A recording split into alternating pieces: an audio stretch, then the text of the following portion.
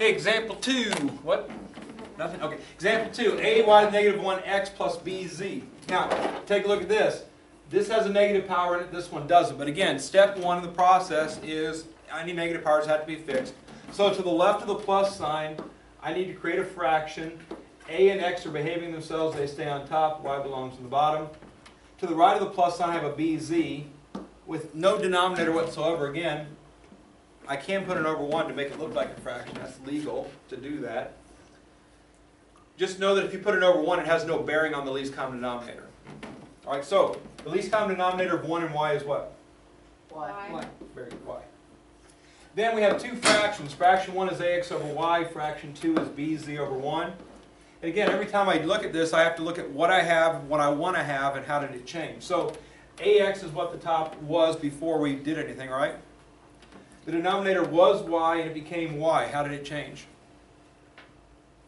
It was y and it stayed y, so it didn't change, right? So that means that I don't do anything to ax. It just stays ax. No common denominator change. So this is what it was, this is what it still is. The second fraction has bz on top. The denominator was 1, it became y. How did it change? Add y. Increased by y, so we multiply by y. So again, each fraction you have to account for. So in this case, I don't have to do anything, right? It already is what it's supposed to be, so it still is what it was supposed to be, ax over y. This one I needed at times y, so I needed times y on top. So again, any modifications you have to make to create what you want, you have to make the same to the top. If you already have what you want, nothing happens to it. It just stays what it was. And then again, what's left to do is to make it as simple as possible. Ax is fine, bzy, I probably go byz all over y. Do not be tempted to reduce things that don't really reduce. Okay, you might say, oh, that has a y and that has a y, let's cross them out. This doesn't have a y, so it can't reduce by that.